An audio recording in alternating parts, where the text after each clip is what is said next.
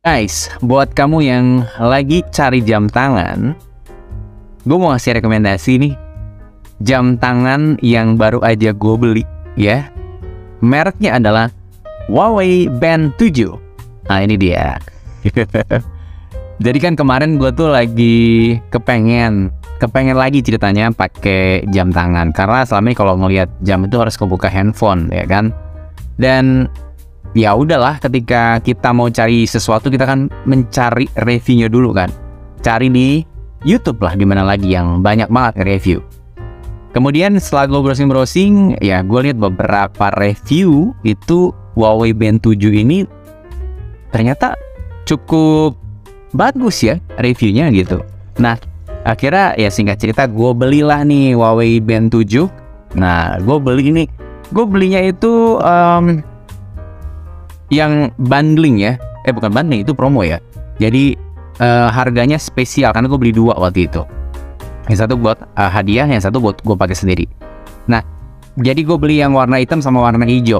Nah, yang gue pakai adalah yang warna hijau. Dan ternyata, wah memang bener-bener ini menurut Felix adalah sangat recommended sekali. Kenapa? Karena ukurannya gede, men, nih ya, gede. Jadi di tangan tuh gak kecil-kecil banget. Gue sebelumnya pernah pakai juga yang macam kayak begini dulu, punyanya Xiaomi gitu. Gue pernah pakai punya Xiaomi, udah lama banget gitu ya.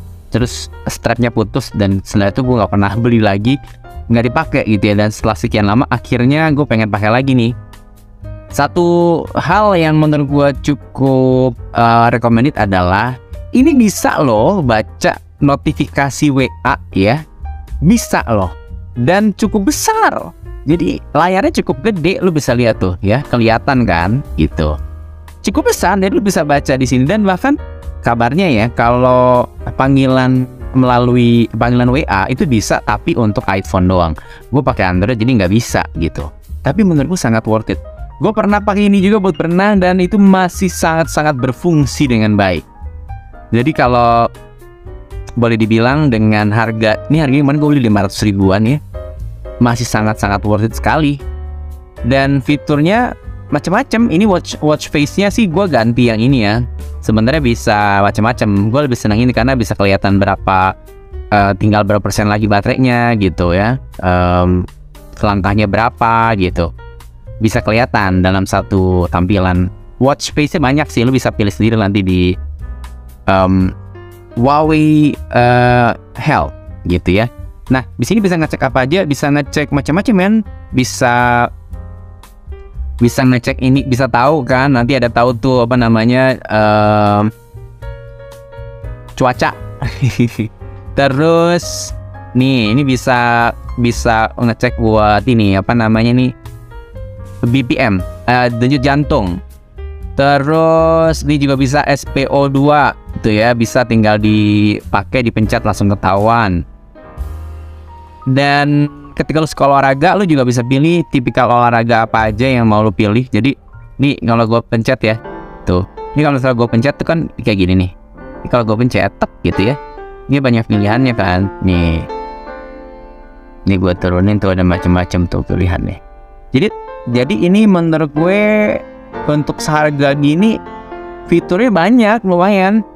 Ada pengukur stres juga loh, jadi kalau yang gampang stres bisa ketahuan.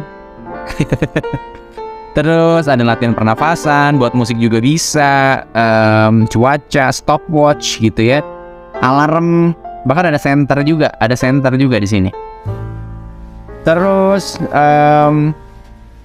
ya menurut gue ini sangat-sangat berguna banget ya. Terus olahraga juga ada banyak pilihannya.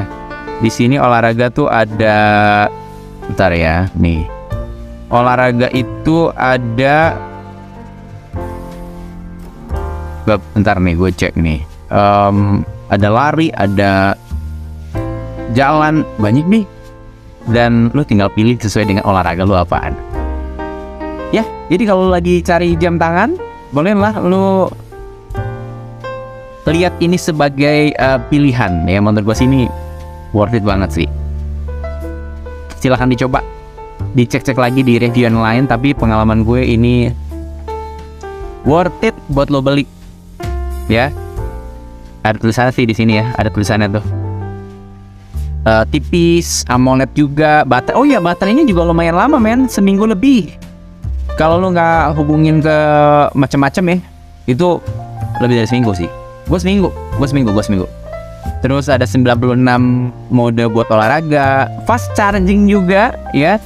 Chargernya nanti ada dicolokin di sini ya. Nanti dia tinggal dicolokin doang gitu. Terus bisa buat berenang juga, berenam bisa.